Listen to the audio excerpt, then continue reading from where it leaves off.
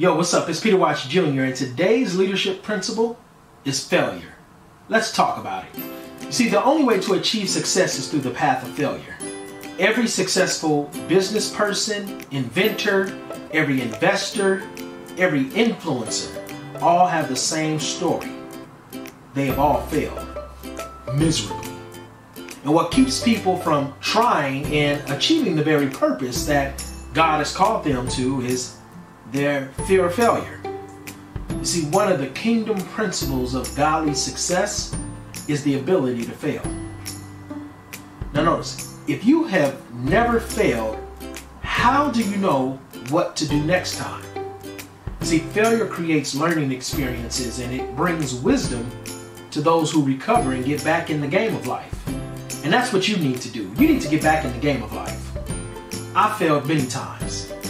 I've started and created several ventures and opportunities and businesses and ministries, and a lot of times those things have failed.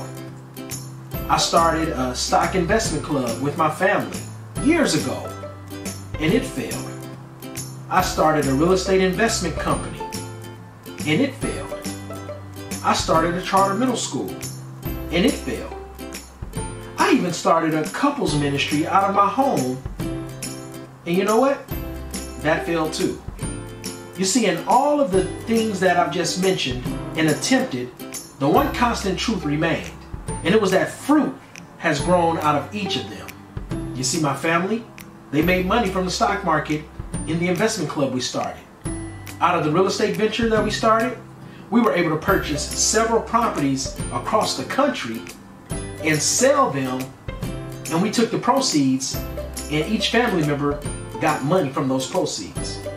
At the middle school I started, there have been generations of families that got great educational foundations, and many of those students have gone on to college and have successful careers and are still active in my life today. The marriages that we were ministering to, most of them are still intact. And out of that marriage group, we were able to start our church, which is now 11 years in existence. You see, the things that I listed may not have lasted long, but there have been much fruit that has been produced to this day. You see, what I've learned in this process and as a follower of Christ is that Jesus teaches us through our failures. You see, in our failures, we learn to trust Him more and more. In our failures, we gain wisdom for our next decision. In the Bible, Jesus tells Peter the only thing that cannot fail was his faith. He said, "Simon, Simon, Satan has asked to sift you as wheat, but I've prayed for you, Simon, that your faith will not fail. And when you have turned back, strengthen your brothers."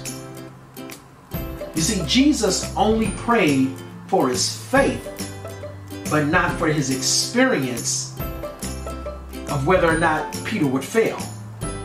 You see, failure is just a precursor for success.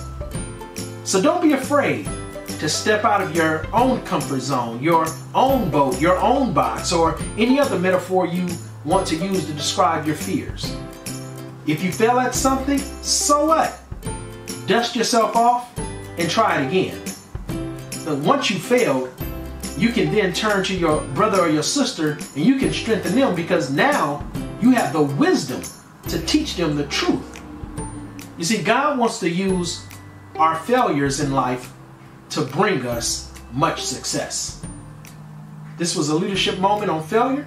This is your boy, Pastor Peter Watts Jr., and I'm out. Peace.